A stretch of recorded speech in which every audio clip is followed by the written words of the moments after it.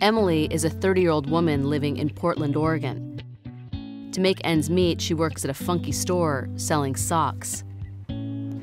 Given her job, you might think Emily has a foot fetish, but Emily is into something else entirely. She likes to be tied up.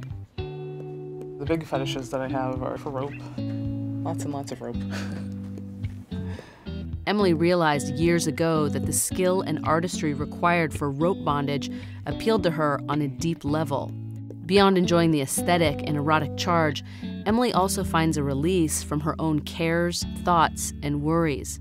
It turns my brain off. I'm just there in the moment. There's not all of the things that go on in my head. It just instantly turns off. Through trial and error, Emily has narrowed down her favorite tools of the trade. This is my favorite kind of rope. It's hemp rope. The fibers are really, really soft and cinches nice on itself, and then it feels really constricting on the body. Emily's fascination with rope started when she was just a little girl. I would play bad guys and good guys, and I always wanted to be the bad guy because the bad guy got tied up. What do you think it is about relinquishing that control that turns you on or excites you? That's the whole thing, just relinquishing control. It's a really unnatural thing to do in your real life. The exciting thing is finding someone that you want to give that control up to and feeling safe. A year ago, Emily relinquished control to someone she thought she could trust, a partner she had played with before. I would go over to his apartment and we would do rope. He actually used that trust that he had built. And it was actually a night that we weren't even doing any BDSM play. He took me into his bedroom and he had one of my arms behind my back, which I thought he was going to tie up, but instead he must have taken off his pajama bottoms while he was back there, and he just slipped his penis inside of me. We hadn't negotiated any of that. That wasn't okay, because we had been intimate before he felt that he could do whatever he wanted with my body, essentially, which is one of the problems that can happen when you don't negotiate extremely, meticulously, yeah. You can get yourself into trouble. The experience turned an activity that Emily once loved, giving up control to another person, into something that made her feel fearful and vulnerable. The few times that I tried to give up control to people, it didn't go very well for me. I was just like, this isn't really working. We've got to take off the rope. I'm sorry. Not long after, Emily met someone who helped her feel safe again.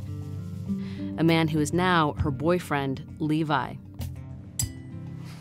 He wanted to take things really slowly and just have fun. So that's what we did from the very first second that we met. We wanted to be as kinky as we wanted to be, but have fun the whole time. So everything we do is silly. From the security of her relationship with Levi, Emily now wants to re-engage in the kind of intense rope play she once found irresistible.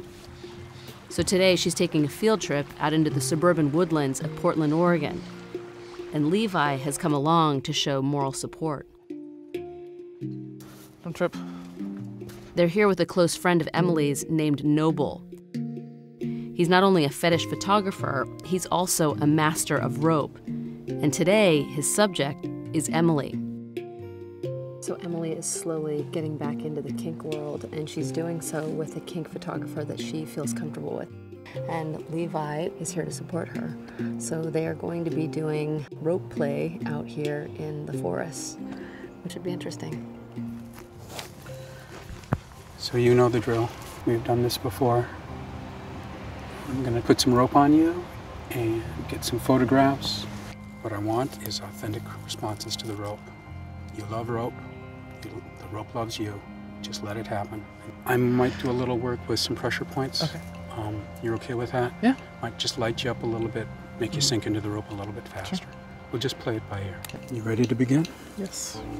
Please. For Emily, working with Noble is a safe and unthreatening way for her to ease back into serious rope play. What are you thinking when he's behind you, wrapping you with that rope? I'm not thinking anything, which is part of why I like it. I'm just there in the moment. It's very sensual, and it's a nice experience to have the rope running over you. While it's erotic, what happens here today between Emily and Noble has nothing to do with sex. It's definitely arousing, and I enjoy the energy between Noble and I. But our relationship is not a play relationship, so I take the energy that we create and take it home to Levi.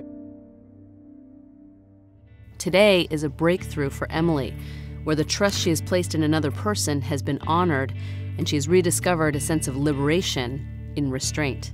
I love everything about it. It hurts, but it feels like the work that you've got to do to get to the place where you can have that experience of being so free.